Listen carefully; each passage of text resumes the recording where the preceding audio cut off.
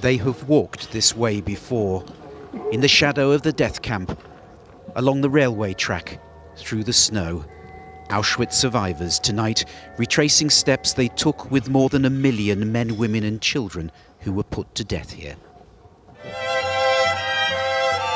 Earlier, beneath a giant tent that enclosed the gates of the world's most notorious extermination plant, 300 survivors relived one of the darkest episodes in mankind's history. How can one erase the sight of human skeletons, just skin and bones, but still alive?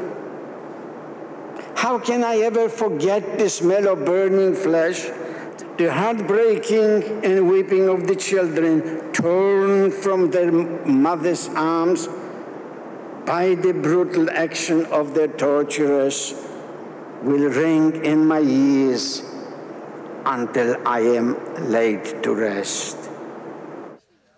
70 years ago today, Russian soldiers liberated this camp and discovered the evidence of Hitler's so-called final solution to the Jewish question. Today they remembered 6 million people, most of them Jews, who were murdered in the death camps, with a determination that their stories must not be lost. Steven Spielberg, who made the movie Schindler's List, today released an educational film to constantly remind the world.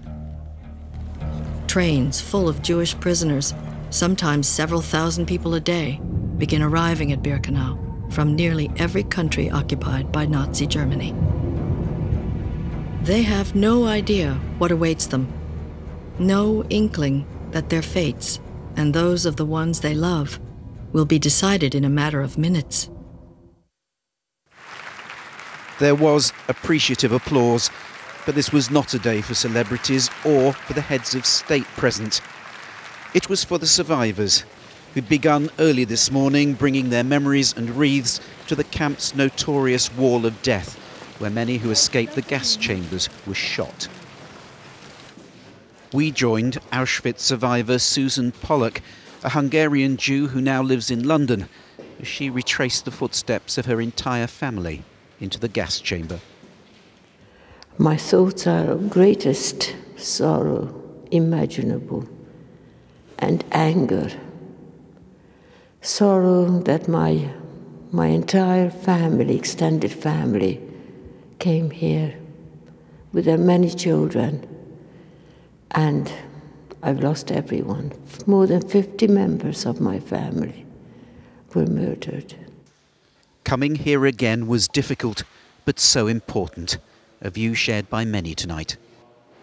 Most of the time, you know, I was choking up. I couldn't stop crying. And I don't get emotional many times, but it was just unbelievable, you know. Tonight, once again, tears have been falling along with the snow as they remember what happened here and pray it never happens again. Paul Davis, ITV News, Auschwitz.